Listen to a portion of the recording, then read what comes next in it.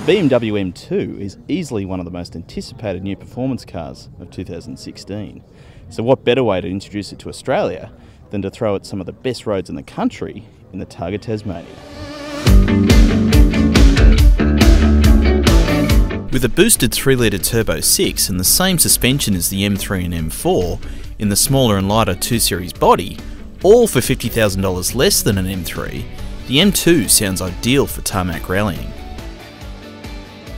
BMW entered us in the first 3 days of the Targa Tour, where speeds were limited to 130 km an hour without a roll cage or helmet, but this still leaves plenty of room to stretch the M2's legs through hundreds of fantastic Tasmanian corners.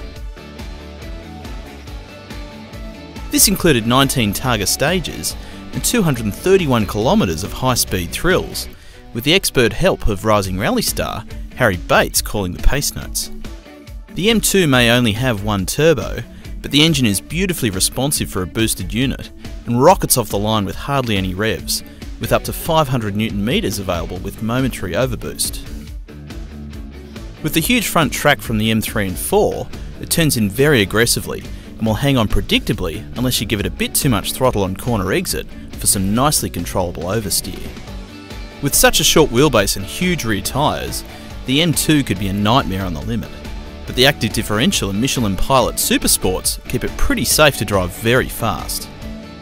The M2 is a full 117 kilos lighter than the M4, which helps it feel more nimble through the bends and is easily the most fun of any of the current M models. It also did a great job over the bumpy Targa route, and even without active dampers, it's more than comfortable enough for long transport stages.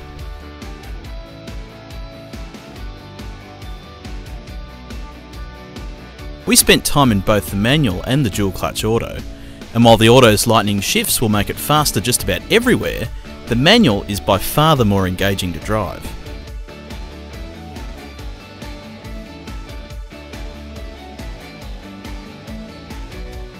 Giving the smallest rear drive chassis the full M treatment has always been a good idea, and the M2 is yet another example to achieve greatness. Click the link above to read our full review.